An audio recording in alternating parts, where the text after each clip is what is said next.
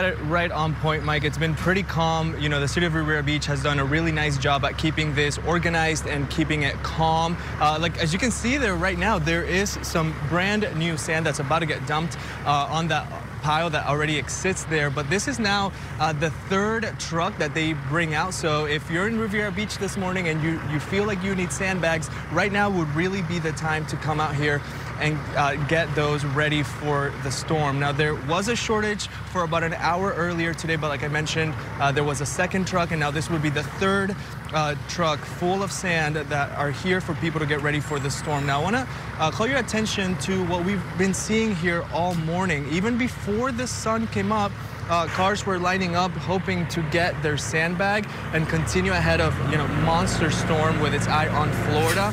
Crews have been here since yesterday afternoon. We also know that they are in areas of Riviera Beach in which we know it tends to get flooded. People tell us they are putting up their shutters just in case and getting their last-minute supplies ready. Again, what you're looking at here live is the third truck of sand that the city of Riviera Beach is bringing to the Wells Recreational Center for people to stop by in this area. Now, there are a few things that you got to know if you're making your way out here.